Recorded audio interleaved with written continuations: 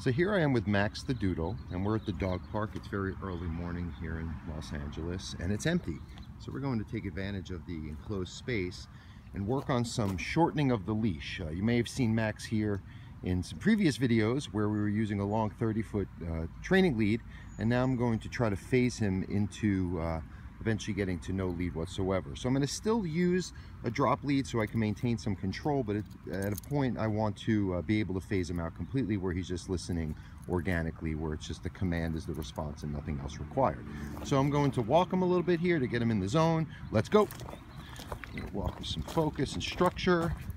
Then I'm going to place him in a sit, and I'm going to walk away. And you can do this from a sit, a down, a stand, and ultimately you want to get it where they're going to respond, where they're not in any command to begin with, because that's real life.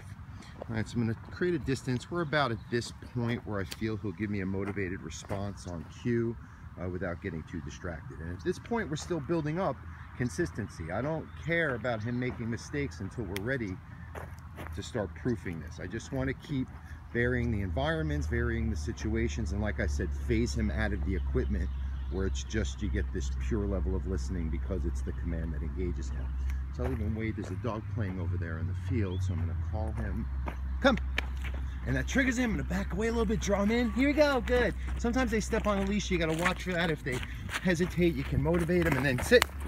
And once he gets to me, I have him sit and maintain his place. I'm a little off on the timing because I'm making a video here, but I want to scratch him. I'm going to get him right on the base of his tail. He can't reach. Feels real good. And it's another reinforcer for why when he comes, it's a good reason to do it versus what he might be distracted by. All right, so I'm going to do a little now variation of it where we're going to do just some stationary distance training. That's another thing. As you see, some dogs will anticipate the next step, and we want to be able to show them that the command is the moment they're maintaining. So he may be assuming, because we've been doing some recall work, that as I walk away, the next thing that's going to happen is that command he's been seeing.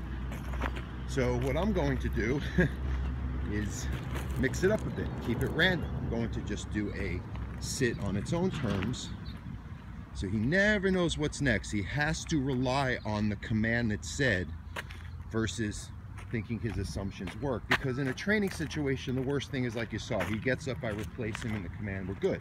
But in real life, you might not have that convenience. So when you're doing these training commands, and I never understood why any trainer saw it this way, these are not tricks. These are real life practical skills you're developing in your dog so they can have these abilities, when you need them in real, reliably. So with that said, I'm going to come back to Max. He's been holding it. Very good. Sit. Let's mix it up even more. Down. Let's put him in a down command. I'm going to walk away, and now I'm going to transition back to a recall. And this is a little bit of what I do in my training sessions. I read the situation and I gauge moment to moment what might happen, even though I'm going to kind of create a scaffolding for my initial game plan and then work off of that.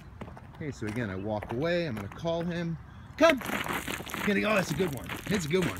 This one's going to earn him a little playtime too. So he's going to come to me and sit. Good sit. Very good. Scratch on the base of his tail. I'm going to undo the leash so he can zip around here. Okay, and there we go.